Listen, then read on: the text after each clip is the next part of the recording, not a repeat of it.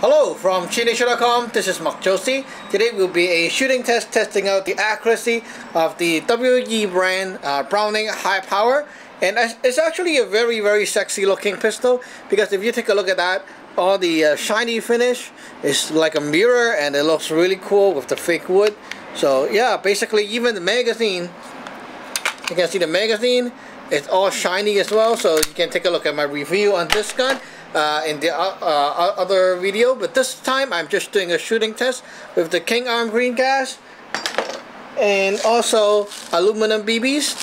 The aluminum BBs, they weigh 0.3 grams each, and they're more accurate than normal plastic BBs. So let's take a look at the range and see the groupings. Okay guys, now we're standing at the 16 feet range, 16 to 17. And as you can see right now, my background is a bit darker than the foreground, so the side picture is actually easier to see because the shiny metal reflects on the darker spot and makes it black, so it's way better than yeah. So okay, let's take a look at the target and we'll be shooting it. Let's go.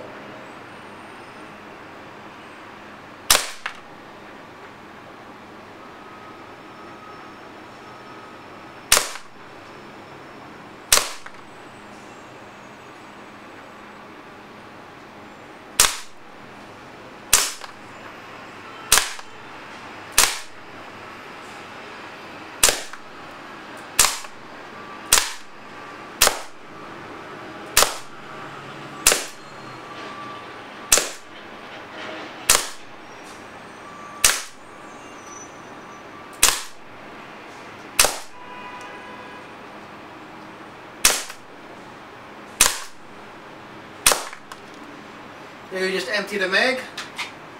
Okay guys, so that's not bad for a gas blowback airsoft gun. You can see the groupings is around this kind of range, so conservatively saying 1.5 kind of inch, okay, and yeah, maybe 1.5 inches conservative guess.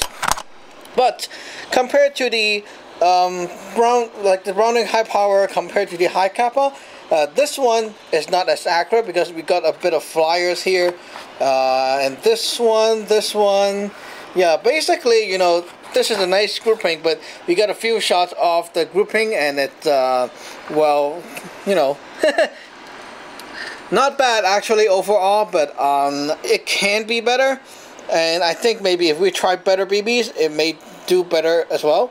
So basically that's it, and I pretty like this gun. The trigger is kind of hard for a semi-automatic, but anyway, who cares? So thank you for watching. Remember to subscribe and like. Bye bye.